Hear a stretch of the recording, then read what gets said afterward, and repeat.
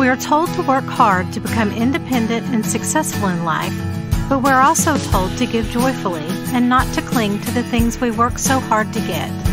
God reminds us that everything is His. We are entrusted on this earth with time, talent, and treasures. In this podcast, we will learn to live as Jesus teaches. Well, welcome back to Entrusted by God, the podcast that focuses on living life God's way and learning how to be faithful as disciples of Jesus Christ who are making disciples of Jesus, especially when it comes to stewarding the gift of life that God has given us. And we've kind of been building over the last couple of podcasts. I commend those to you in and around Matthew 6. But we've been talking about how we awaken to begin to invest in this relationship with God and how we respond, not just as an act of worship, but an act of obedience to engage in our life with God, to build a relationship, but also to live out this life of worship, which is the work of the people. So today we're headed somewhere, and I'm joined by Ray Bachman and Duane Wood, and where we're headed is to a passage out of Romans 12 that kind of speaks to the engagement in a particular context. Ray, you've got that verse, Romans 12, 11 through 13? Yeah, we were. I was just doing a study on the stewardship of serving, and so I just put together a couple verses. But Romans 12, 11 through 13 says, "Never be lacking in zeal, but keep your spiritual fervor, serving the Lord. Be joyful in hope, patient in affliction, faithful in prayer. Share with the Lord's people who are in need. Practice hospitality." And I was just thinking about this verse. You know, as Christians, we should be fired up. We should never be lacking in zeal. We should be excited about who we are in Christ, what He has planned for us, what our future is, the things that He has available to us. I was just saying earlier, you know, sometimes as Christians, it looks like they sucked on a persimmon and their faces are sour looking and they're just frowned upon. And I'm like, no, God wants us to be fired up. We've got, you know, I'm in sales, okay? And anything that it can enhance somebody else's life is exciting. And I'm telling you, salvation is the best gift you could ever give to somebody. And it's exciting and it's something. And again, it's part of this whole servant's heart. If we truly, there's another verse. Let me just read it in Philippians 2, 3, and 4. "Do nothing out of selfish ambition or vain conceit. Rather, in humility, value others above yourself, not looking to your own interests, but each of you to the interests of others." And I hate to admit it, but when I wake up in the morning, I'm always thinking about what am I going to do today? What is going to happen for me? And this verse just really hits me blindsided because basically it's saying, Ray, don't think of yourself, think of others. When I do, and I'd like to say that's 24/7, but God's still working on me. But when I think outside myself, all of a sudden the whole day changes. And all of a sudden I'm able to help somebody at work or do this or do that. And all of a sudden a smile comes on my face and there's this fervor of this is really what life needs to be, of loving on others and letting Christ live in and through me. I need to get out of the way, kind of like John the Baptist when he baptized Jesus. He said, "I must decrease and He must increase."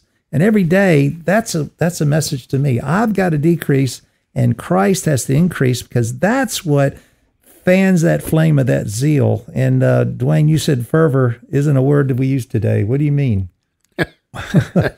We don't use that very often. Zeal, fervor, right? Zeal, fervor, yeah. Uh-huh. So, but going back to Romans and zeal and fervor, you know, I believe this is correct, but the euangelion, which is the good news, and we should have spiritual fervor and zeal because we do have the good news. And our commission is to carry the good news to a lost and dying world. And I try to remind myself continually to be salt and light to a lost and dying world in which we live, because I see a lot of people get frustrated sometimes, Ray, and maybe their sourpuss face comes because of the way that the world responds, the way the world acts, the way that the world looks at the believers. But I constantly remind myself, hey, they're lost. They don't know. And they won't know unless I tell them. And so how do we work and how do we steward our relationship and time with people and make sure that we have margin so that we can go one-on-one with people and to explain to them why we have this good news and what the good news is and how it's a blessing potentially to them. Yeah, what a gift the whole concept of serving is, as one of the most non-threatening ways to engage with folks who might be highly resistant to a church invitation, so to speak, or that kind of thing. And so I'm just thinking about some of the opportunities. We've built like 35 habitat houses here over the past 30 years. And it's a high source of satisfaction for people to sign up to serve. You know, you're building a house for someone who is also doing their part. They've got to have like 800 hours of sweat equity in previous houses and so on and so forth. But it's also just an excellent opportunity to invite an unchurched friend, whatever. Same thing with a foster care ministry. And there's something about beyond serving individually, serving together and the bond that's created. And I saw this most recently as we provided a respite experience, both for a group of foster care children and the foster care parents. And it was like a 6-hour segment, but it took real work, prepare food, prepare games, devotions, those kinds of things, figure out a really restful experience that the foster care parents would have. And I mean, you leave an event like that, and the people who have poured themselves into it, including the planning, are largely exhausted. But the benefit that we get being side by side is a memory that we do not soon forget, nor do the people we invite to come alongside us in that. It's a great witness of the gospel that's not threatening. I remember when we were newly married, I remember that there was a bunch of us young guys. We were in a Bible study, and we had an older mentor that was leading it. And he really encouraged us. He said, guys, I tell you what, let's just do an experiment this week. He said, I want you to go home every day and not have any expectations. I mean, none whatsoever. You come in the house and it's just a wreck because the kids, and you don't say anything. You just kind of help put up things in place. You don't expect a great meal, but when you sit down, you just like all of a sudden, oh my goodness, thank you so much. I mean, real thanks and praise to your spouse. I mean, just think of ways you can compliment your wife on all the little things that you had no expectation. I mean, you didn't expect anything when you walked through that front door. He said, then we're going to get together and just tell us what your experience was like. Well, at the end of the week, we got together and said, oh my gosh, you would not believe how appreciative my wife was. It seemed like the week went so much better when I didn't, say, honey, what about this? And we need to do that. And didn't you do this? We all said, why don't we do this all the time? Because again, we didn't have these expectations. And again, we need to be that servant to those around us so they can appreciate the things that we do for them, whether it be our children, our grandchildren, our coworkers, clergy, people that we're in worship with. But we need to step out and serve.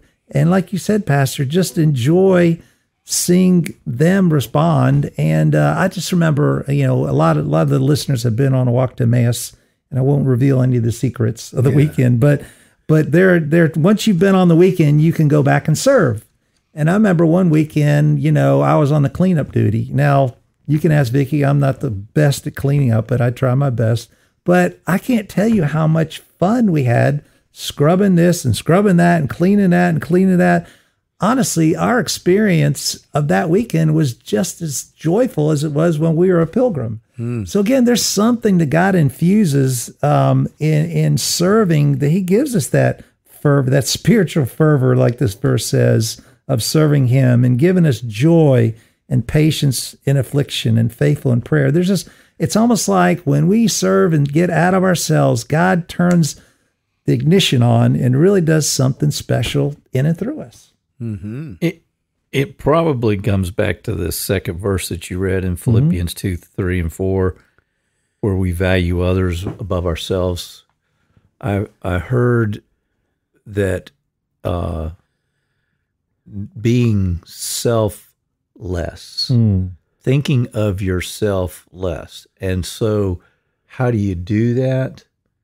And wallowing in your own stew of worry or issues or things that are weighing on you, it's putting others first. It's serving someone else. I have never encountered anyone who, after serving others, was not uplifted, encouraged, and basically came away with a better overall attitude than when they started. Yeah, that's a good word. So, it just struck me that in Mark 10 and verse 45, Jesus says to his disciples, even the Son of Man came not to be served, but to serve, and you know the rest of this? To give his life as a ransom for many. So, as we consider what God calls us to, we begin to understand that Jesus didn't give just a tithe of his life on the cross. He gave it all. And we're not called to make a limited, self-determined contribution to the kingdom of God. The invitation and expectation is apparently all in. Why? Because that's our model. Yeah, Lordship. That's the model. Yeah, that's the model that we've been given. And to give his life as a ransom for many. There's just these small deposits. There's a relationship that I'm aware of that began when one gentleman needed to go to a doctor's appointment, and another gentleman who happened to be having breakfast with a group of men said, shoot, man, I'd love to take you. I'd love to take you. They've been friends for 10 years, and they serve one another in pretty incredible ways, and they've been an inspiration to many others to jump in and be helpful in those kinds of ways to other people. I've always heard the phrase, how many people do you know that you could call in the middle of the night and they would go anywhere, be anywhere, do anything you wanted? And unfortunately, there's not enough people that we could name in that list of people. And probably the ones that we do list, they somewhere have that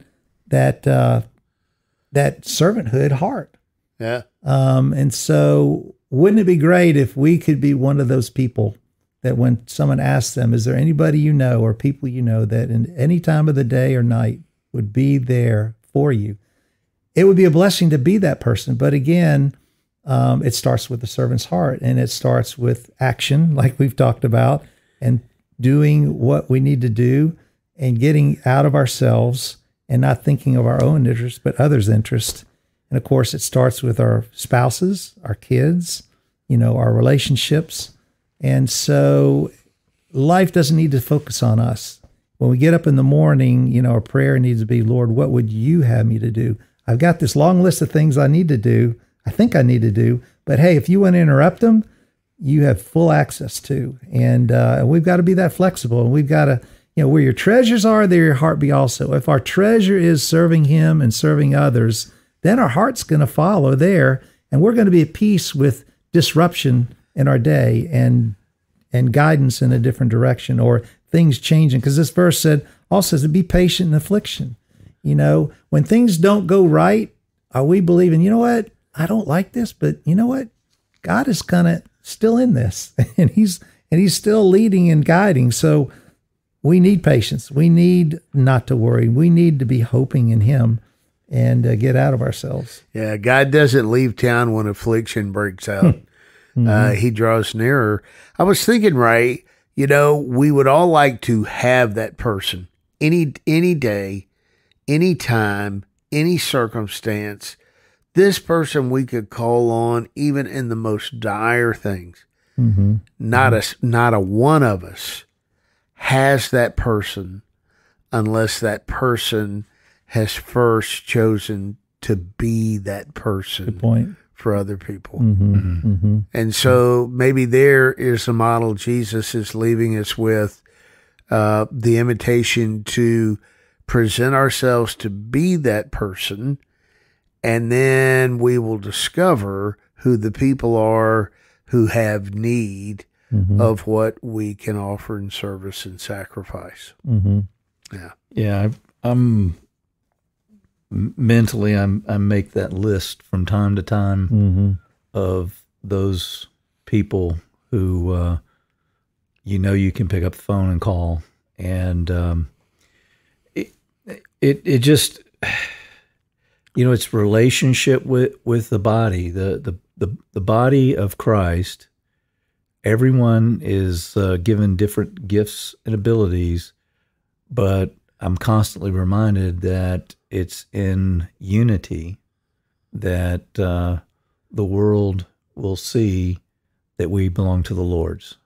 Yeah. And I think that sums up what we're trying to talk about with regard to those people who you can pick up the phone and call. They're selfless. And